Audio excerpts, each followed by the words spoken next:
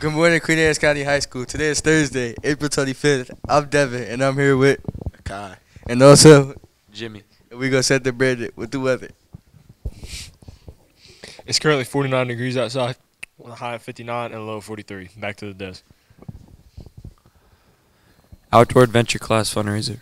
Buy a t-shirt to help the Outdoor Adventure course purchase materials and go on a field trip to Tuckahoe to practice the skills we've learned over the course of the semester. The short sleeve t-shirts are military green with an orange logo. Bring this order form and money to Holly Woodward in the gym. Pre-order now for delivery in May. $20 cash or checks payable to Queen Anne's County High School.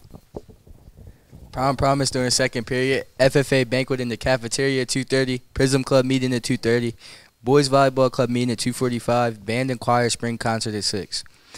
It's request week for prom, so log in to forceoneproductions.com, go to the request line, and then click on the link to submit your special music request online.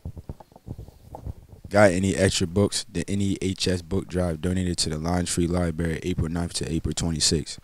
Drop books in the front of guidance and upstairs across from room 204. Flowers for sale. $2 for single flowers. $3 for a bouquet of 3 on sale April 22nd to April 26th during all lunch shifts. And now we're gonna set the Brandon with the sports.